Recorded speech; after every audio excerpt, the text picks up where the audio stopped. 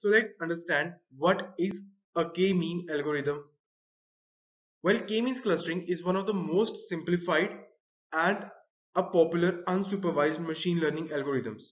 By unsupervised machine learning algorithm, I mean to say that we work on an unsupervised data where we have different parameters, but there is no label present in the data.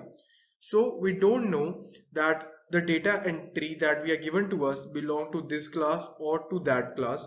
We are completely unknown to the labels we have.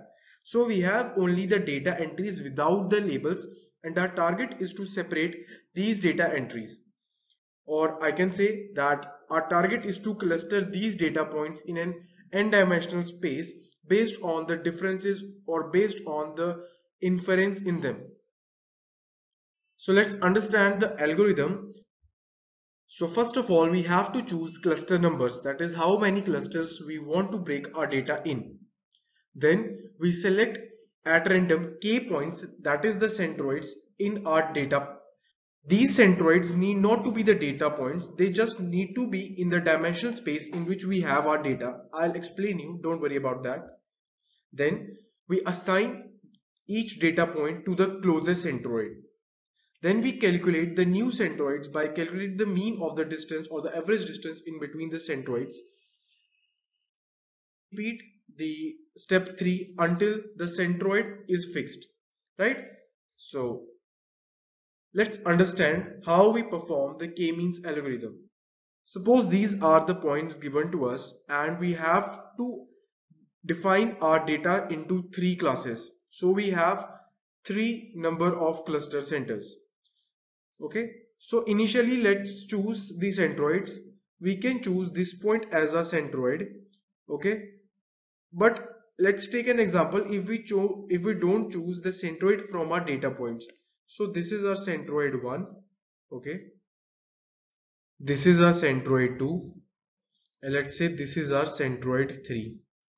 Okay, so now what will happen is each data point will calculate the distance from these centroids. Let's see how. So we'll calculate the distance. So we see that this data point is closest to this centroid. This is closest to this. This is closest to this. Closest to this. Closest to this. Closest to this. So we have this centroid, right? Then this data point is closest to this. This is closest to this. This is closest to this. Now this is either closest to this or to this one. Let's say it is closest to this centroid. This is to this one. This is to this one, and this is to this one. So we have this centroid, and then we have this centroid. This is still step number 3, right? So what we have done is we have chosen our centroid, then we find out the distance, and then we assign the data point to the closest centroid. Now we have to calculate the new centroid. So how will it happen? So we have these 3 distances, distance 1, distance 2, distance 3. Sorry, this was distance 1, distance 2, and distance 3. So the distance of each point to the centroid. So we'll sum up this distance. So for cluster 1, let's say this is cluster 1, this is cluster 2, and this is cluster 3. So for cluster 2, we have a distance of summation of these 3 distances, and then we'll average out this distance. Okay, then for these data points we find some distance and we average out. So what we'll do is we'll find the average distance from these data points.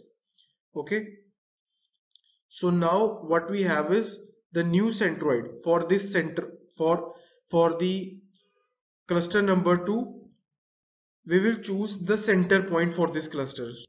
So let's say this is our new center head. This is our new center head. This is our new center head. So the position will change now, right? And now we have to perform, since the position is changed, we have to repeat the entire process from step 3 again. So these are the new center heads. or the new centroids. Now we again calculate the distance of each point with respect to these centroids and will assign those data points to them. Now initially this point belonged to this center head, but now when we calculate the distance, it will move towards this, it will move towards this will move towards this will move towards this, right? And similarly this data point will come here, this data point will come here, this will come here, and this will come here. Similarly this will. So again we have new center, new centroid, new centroid. Then we again take the average distance of this. Now in case of this centroid, there is no point added and no point removed, so this center head will remain at its position. In this case we have a new data point, so the center position will change to some place, suppose here. In this case we have one data point less, so here also the center position will change, so let it be here. Now we will again perform the iteration and the data point, the center point will get fixed to its position. That means we need not to perform any further iterations. These centroids are the best suited centroids for our model, right? So that's how we perform the clustering using a k-means algorithm. We choose a centroid point randomly and then we calculate the distance of each data point from that centroid. And then after choosing the centroid, after preparing a cluster, we take out the average of that cluster, make it a centroid, and again calculate the distance of all the all the data points with respect to that centroid. Suppose initially this point was belonging to cluster 1. Now in the next iteration you have to check the distance of this point from centroid 1, centroid 2, centroid 3, all the 3 points, and then you assign the data point to the given centroid to which it is being the nearest one, right? So this is how we cluster our data points in k-means clustering. Suppose we choose, initially we have to randomly choose our centroids, right? So I choose my centroid 1 over here, centroid 2 over here, and centroid 3 over here. So when I will perform the step, eventually what will happen is we'll come up with the cluster 1 like this, and cluster 2 like this, and cluster 3 like this, right? Because all these data points will be closest to this centroid point. But initially in the ideal case, this should be cluster 2, this should be cluster 3, and this entire should be cluster 1.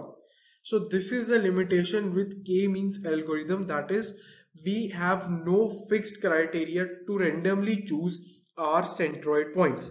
And in that case, if we choose or mark a wrong centroid point, it's not exactly wrong, but if we randomly initialize a centroid point in this fashion, then our cluster will be shaped like this. And in this case, what will happen is initially the inter-cluster distance,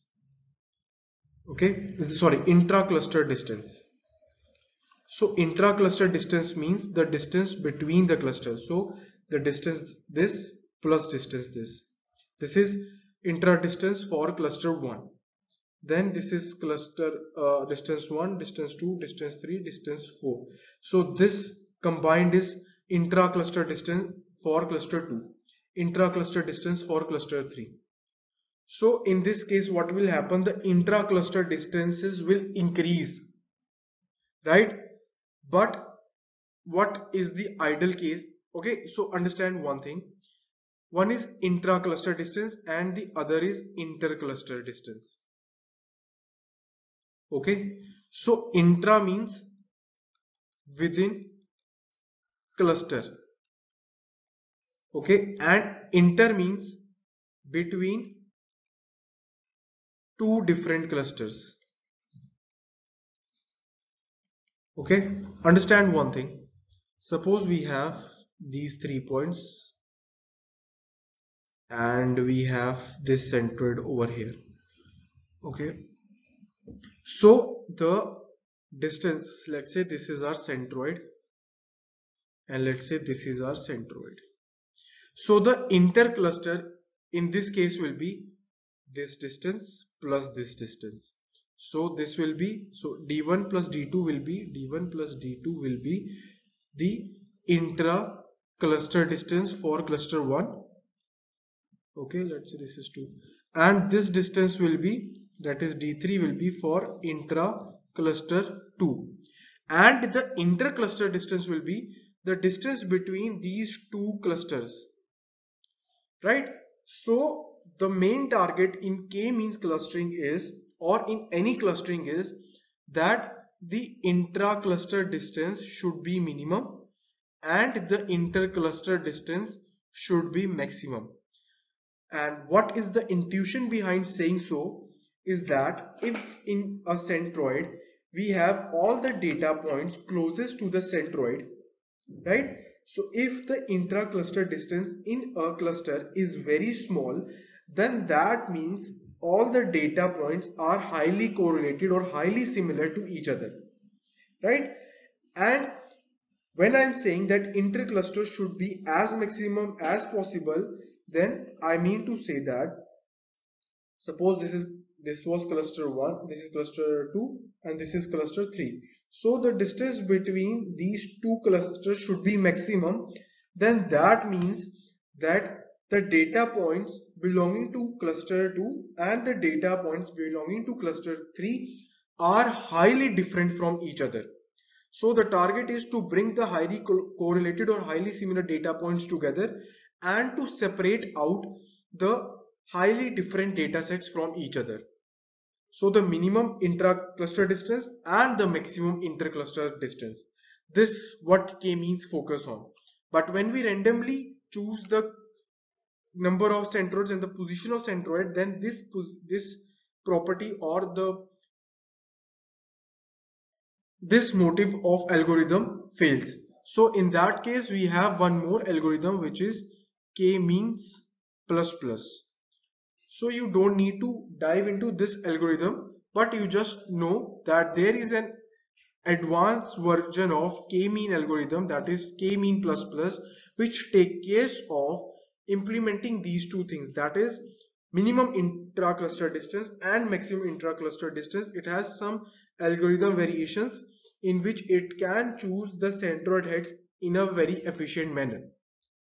So this was all about k-means algorithm, and in the next coming lecture we'll be seeing that how to choose the number of centroids.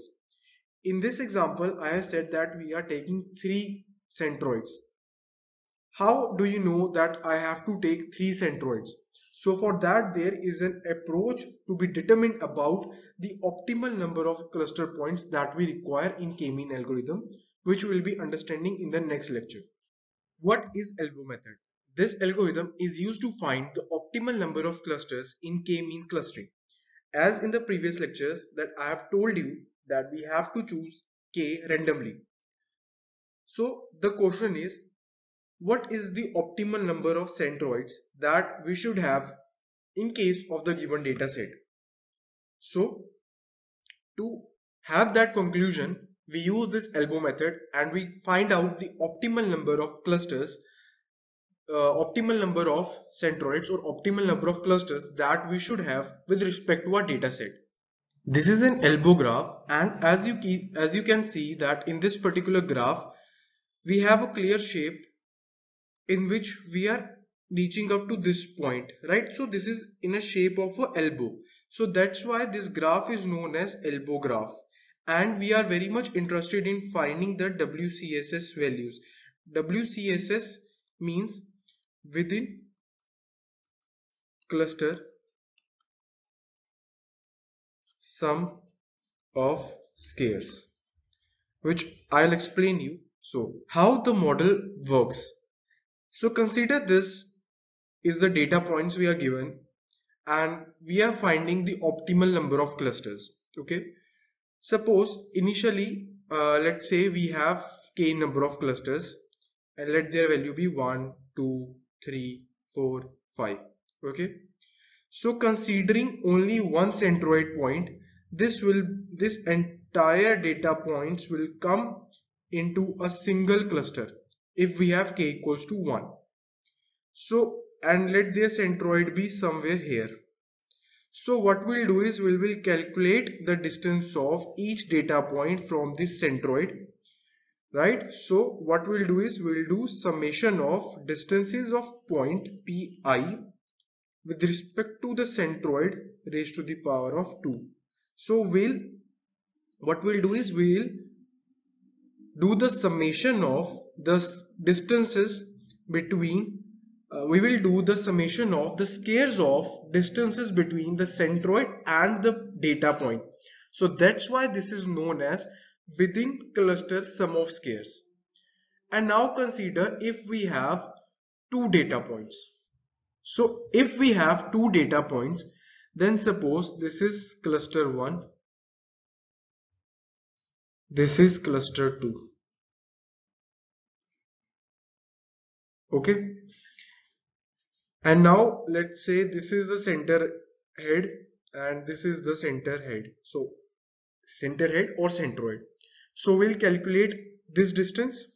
So it will be the summation of all these distances plus the summation of all these distances, data points with respect to the cluster. So pi with respect to C1 and then pi with respect to C2.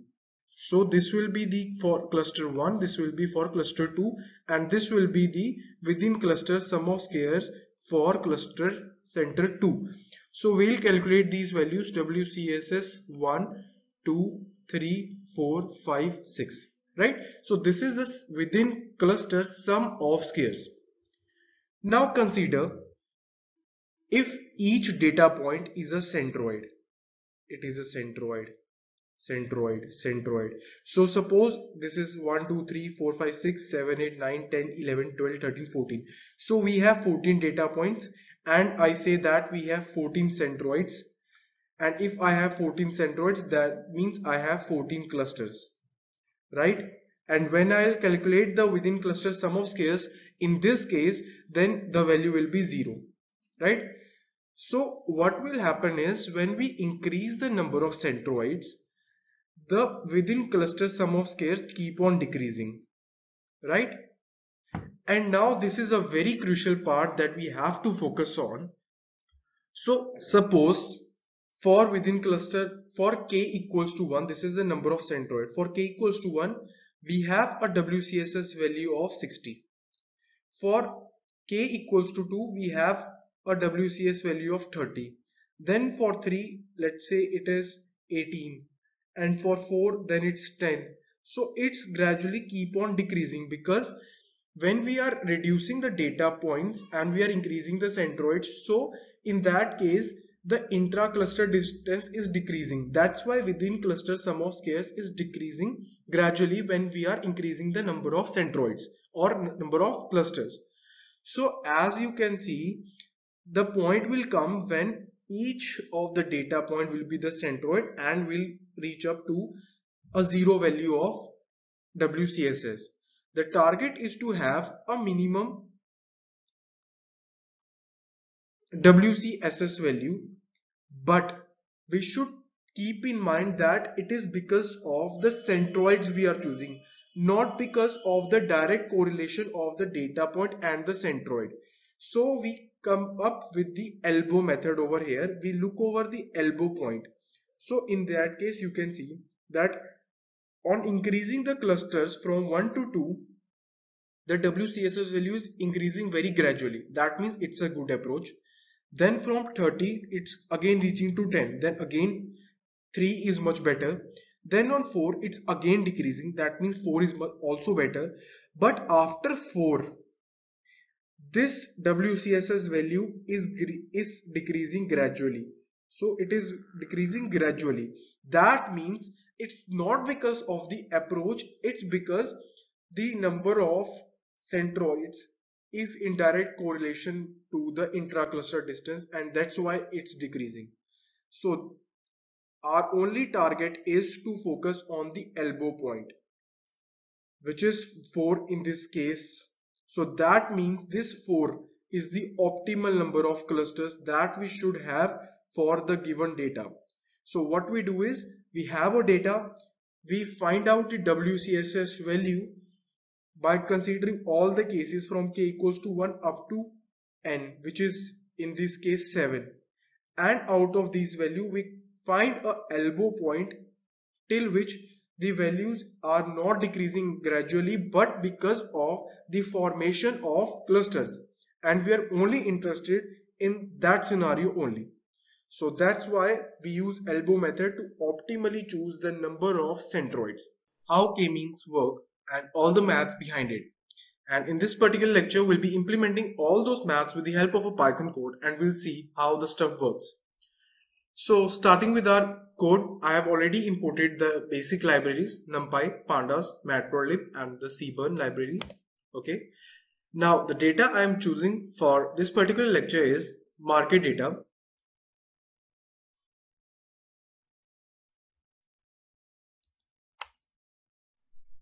So this is our data. In this data, what we are given is the satisfaction and loyalty points from a customer. So customer is asked to rate the store out of 10. So the points that the customer will give to the store is the satisfaction point given by that customer. And then there is a loyalty point which is given to the customer by the store. So using both these points, satisfaction point and the loyalty point, we are grouping members in different group as per the so as to offer them different schemes. Okay, and the loyalty points that the store has given to the customer is based upon the number of items purchased by them in the last year plus the amount of money spent by them in the store.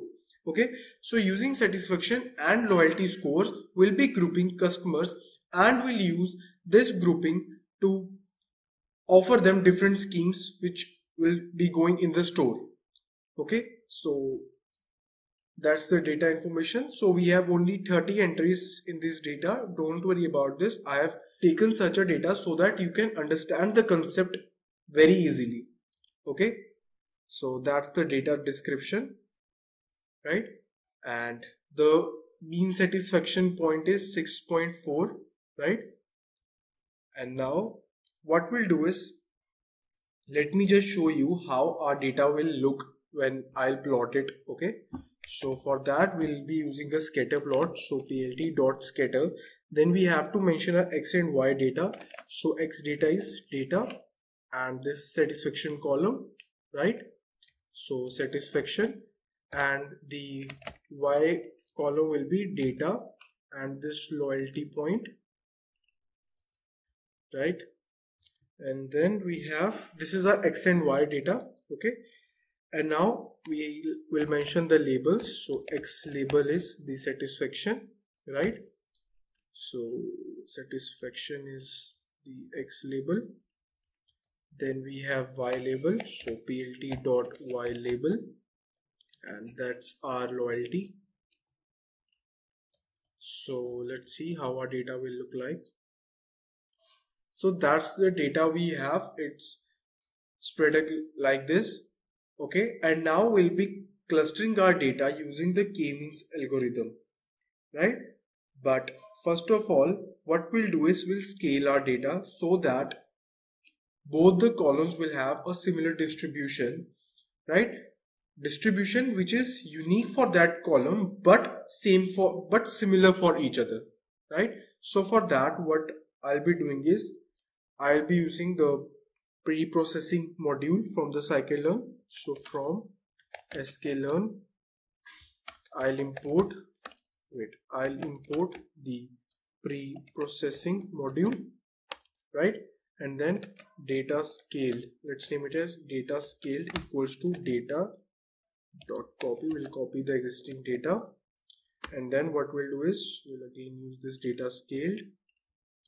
We'll say data scaled equals to this pre-processing dot scale our data, right? And let me just show you the scale data we have now.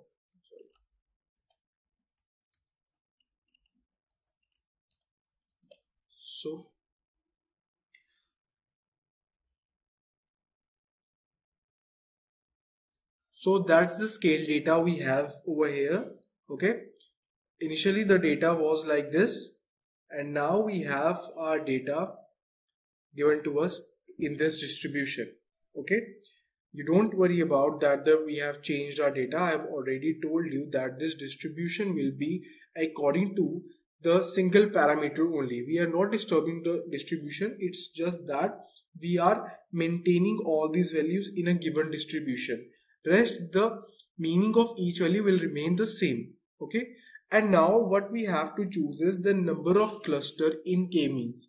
So for choosing the number of clusters, I have already told that we have to use a elbow method, and now we'll understand how we can use it using a Python code. So for that, I'll import the k-means algorithm. So scale.cluster, I'll import the k-means model, right? So now I'll be preparing a list, let's say W. Okay, now what this list will do, it will store the distances of each point within a cluster. So this W means within cluster sum square. Okay, so within cluster sum square. So it's within cluster sum of squares. Okay, now what this list means is it is the sum of square distance between each member of cluster and the centroid. So that's why it is known as within cluster sum of square distances. Okay, so we'll be calculating WCSS for different values of clusters, right? And for that, what we'll do is now we'll set a range. So for I in range, and we'll check this WCSS values for 8 clusters, that if we choose only 1 cluster, 2 cluster, 3 clusters, and up to 8 clusters. So 1 to 8. Okay, it will be 1 to 7 actually. So 1 to 8, and then we'll say k-means equals to, now we have our model k-means that we have imported, so k-means, and now we have to mention the number of clusters, so which we are actually finding. So number of cluster equal to I, that is ranging from 1 to 7, and let the random state be 0, right? And then we'll say we'll train our k-means model based on the number of cluster we are choosing. So k-mean dot fit. Now we have to pass on the scale data we have. And then what we'll do is we'll append the sum of square distances in the W list. So we'll append that distance. W dot append. And now what we have is we have k-means, and it has inbuilt parameter, that is inertia, which calculates the sum of square distances for each cluster we have. So that's the parameter, and now we'll see. Okay, it's actually n clusters. Okay, it's a spelling mistake, sorry. Yeah, and let me just show you the W list. So that's the value of sum of square distances between these clusters, right? Now let me just plot these values for you so that you can understand how to see the elbow graph and can find out the conclusion that yes, this is the optimal number of k-mean clusters that we can choose for the k-mean model to train. Okay, so for that, what I'll do is I'll say plt.plot. Now what I have to plot is I have to plot in the range. For each cluster number, I have to plot the WCSS value, that is the within cluster sum of squared values. So I'll say range is 1 to 8. This is our X column, and now Y will be the W list value.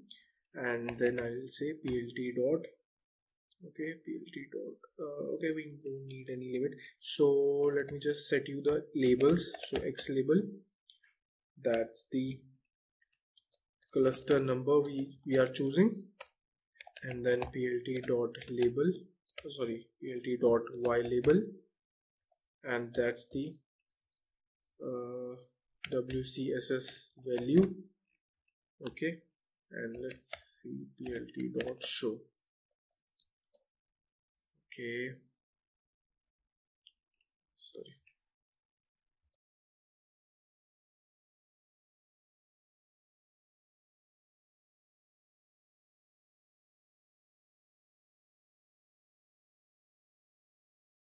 decreasing over here, and from 4 it is just decreasing linearly. So it was 5 6 7, so you can see it's decreasing linearly. So that means this is our elbow point. This 4 is the optimal number of clusters that we can choose for this k-means algorithm. Okay, and now we'll be training our model on this uh, cluster number only.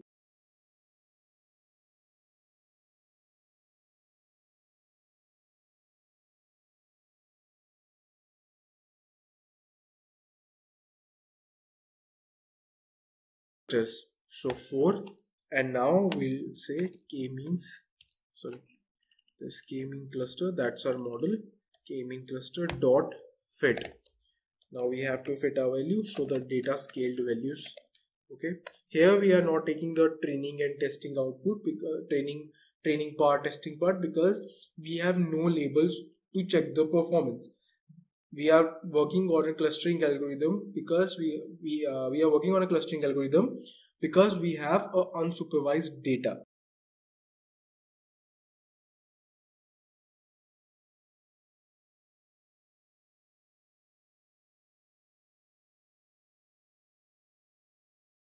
So this is the number of clusters we have chosen, that is 4 clusters, right? And it will perform the iterations for 300 times.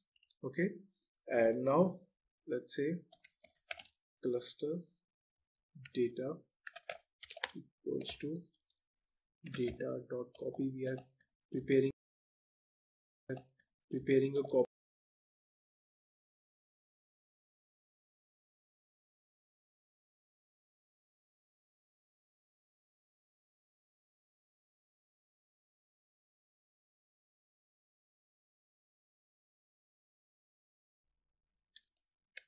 cluster, and then we'll say dot fit predict the data scale. So the k-means will tell which label it's assigning to the data we are passing on, and we are appending that value of the cluster with the actual data entry in a new data named as cluster data. Okay, so let me just show you it.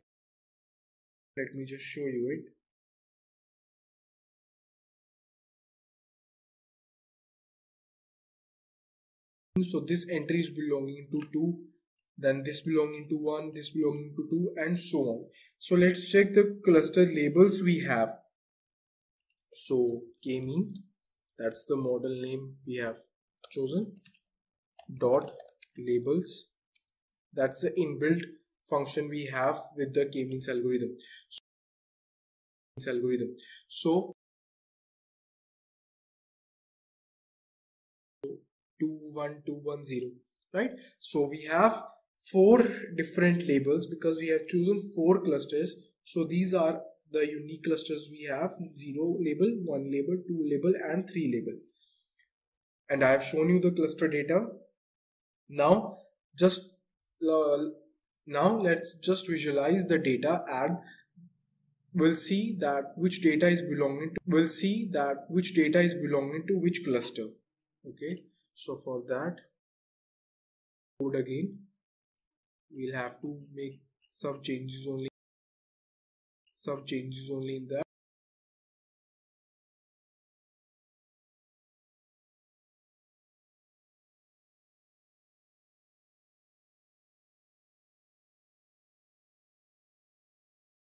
We have cluster predictions, right? So cluster prediction, and then we have to give different colors to different clusters. So for that, I'll choose a CMap rainbow. So we have a rainbow palette for colors to be given to the data points of different clusters. Okay. Okay. So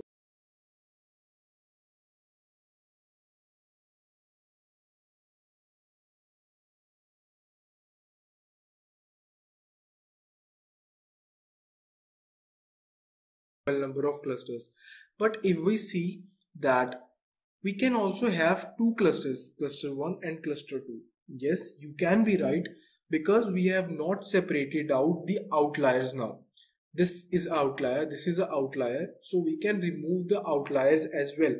But here in this case we haven't removed the outliers, and we are just working on the first sum squared distance that we are extracting, right? So based on that, this is the clusters, how we group, how we cluster our data using the k-means algorithm. This is how the k-means algorithm work. We can separate,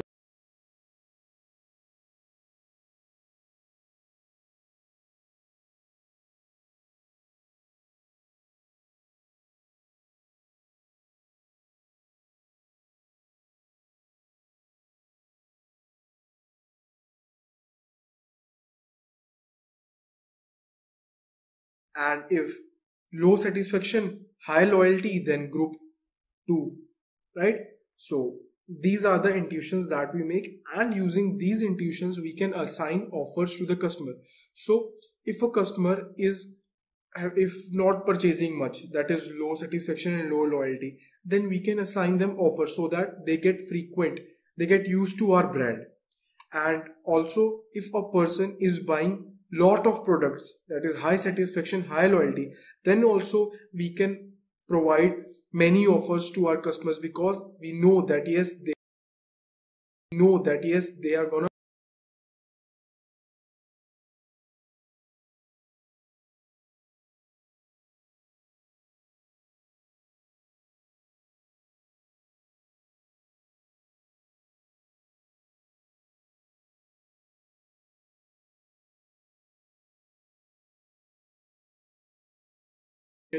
to work on large scales.